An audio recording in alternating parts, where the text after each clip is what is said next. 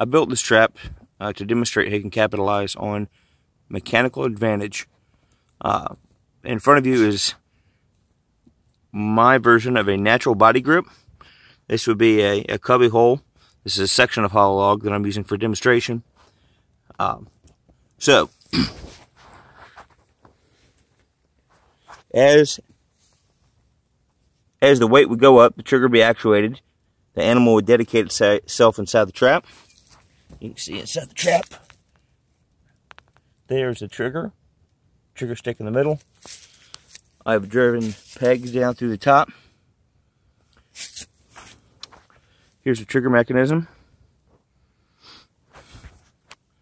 So, this piece coming down right here, this is holding my large weight in place.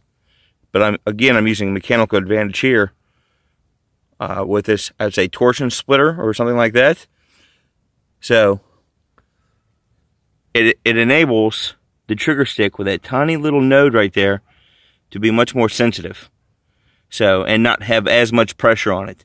But regardless, when that trigger stick inside is pushed forward as the animal makes its way towards the bait in the back of the log, that trigger will fall and actually be forced down. This piece will rotate. That will go up. My weight will, I'd say, seesaw on this cantilever.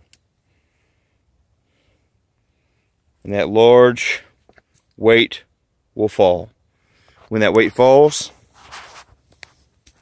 my scissors will scissor and they'll crush our animal.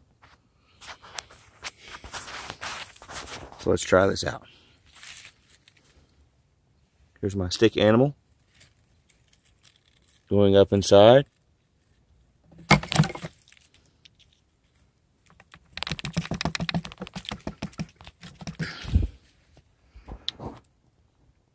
Awesome.